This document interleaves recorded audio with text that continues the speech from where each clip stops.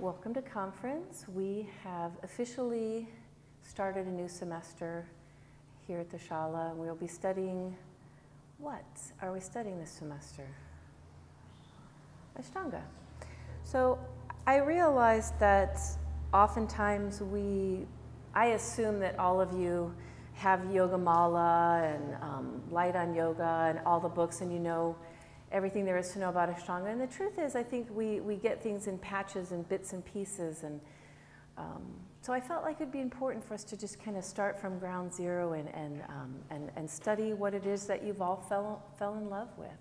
And I'm hoping today, in particular, today's kind of story time. I want to tell stories because I think our lives are made of stories. And I think that at the end of this, I hope that you will come back to your own story and answer the question, which I'm saying this semester is called Why Ashtanga? I want you guys to answer the question like, why Ashtanga for you? So the story really begins with our teachers, because this is a lineage that's passed on. We say parampara, which means what? The lineage. It's like the passing on of a torch or something is different. I always say Ashtanga is a little bit different than some other practices here in the States because it's something that is held at a certain standard and done a certain way, and teachers are asked to pass it on the way it was given to them as a very beautiful methodology. So our teacher, Pattabhi Jois, learned from his teacher, Krishnamacharya. Krishnamacharya had a teacher as well. So this is where the story begins. Now, back in the day, and this is, we can say almost 200 years ago, right? There was not a lot of yoga in India. There was, believe it or not, it was not a common practice. You might be doing yoga like poses in school, more like gymnastics, but the actual study of yoga and understanding it in India was one of the philosophies of India. It wasn't a religion, it's one of the philosophies.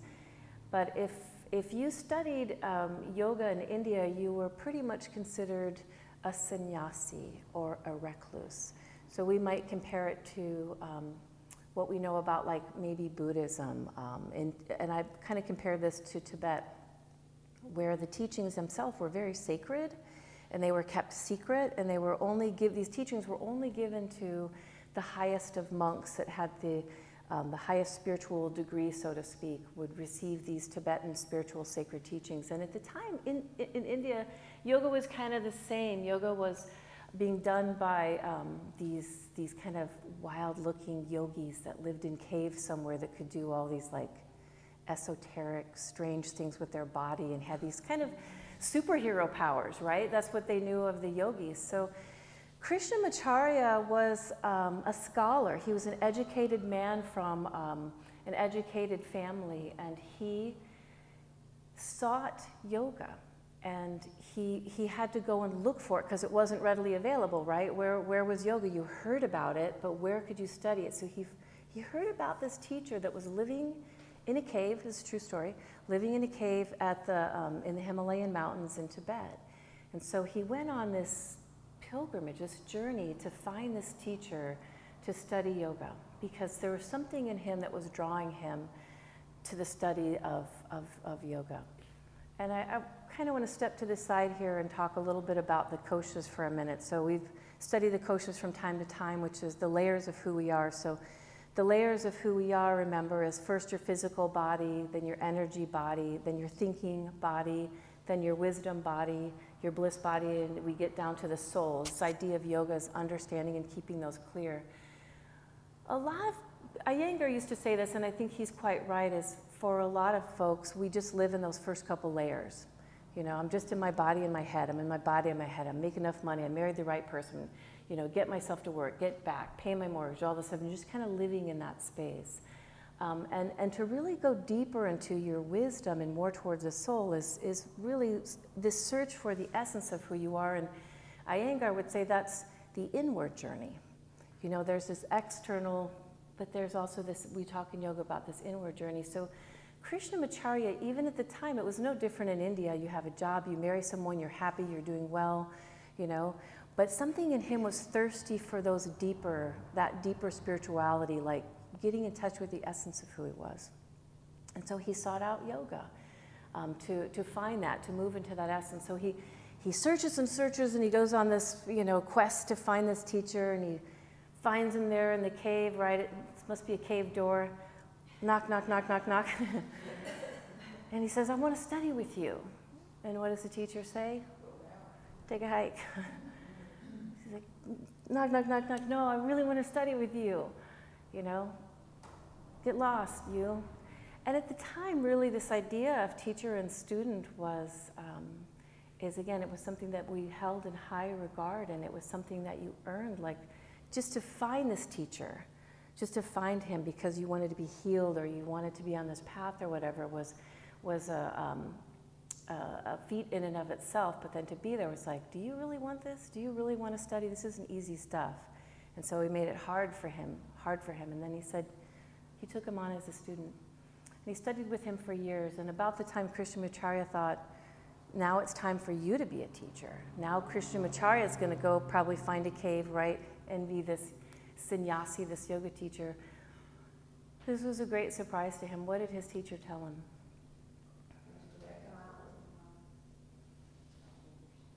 Householder. So we say grihasta in Sanskrit, which means, the translation is householders. He says, you go, get married, have children, and you go and teach other householders this esoteric, this secret practice of yoga.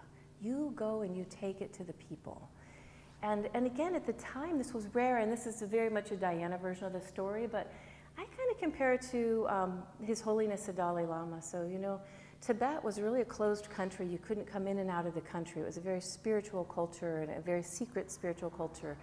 And when the Chinese went in and they were exiled from their own country and kind of scattered, they had to pick up their spirituality and take it wherever they were. And when people asked the Dalai Lama about that, he said, because of that, he was able to bring the teachings of love and compassion to the entire world. And so what was once secret and held in a special place was kind of opened up.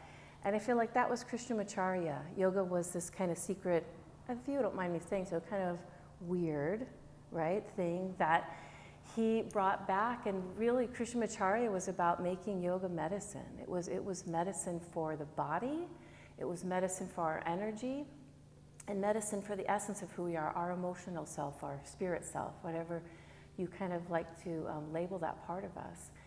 And so now, here it's kind of amazing, even myself and my journey over the years of yoga, to see like there's yoga on every corner now. All different types of yoga available to us because, in my opinion, of this one man who first brought it to each one of us, our householder. So most of you know Chusang Rinpoche. Chusang Rinpoche is not a householder. He holds a Tibetan a monastery where every day he starts with meditation. He goes into prayers. He goes into sun salutes. All day is devoted to spirituality, the spiritual practice. But for us, what does a grihasta mean? Well, what's a householder? It means you have to go to work and provide for your family. You have to keep a community running.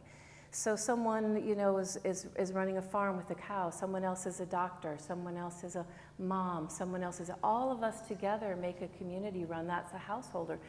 So we don't have time like Chusang Rinpoche does up on the monastery to be like, I start with my meditation and I go to my sun salutes and then I do my chanting and then we have to do our jobs, raise our families. So this idea of this yoga practice that all of you have found is one thing that you'll do. We're going to do it for an hour and a half today. We're going to do this beautiful practice called Ashtanga. And in that hour and a half, it's meant to affect the other 22 hours of your life. It's the one thing that you do that's meant to make you a more healthy person, but a better person, energetically, spiritually, and physically, in every other arena of your life. So let's finish with this.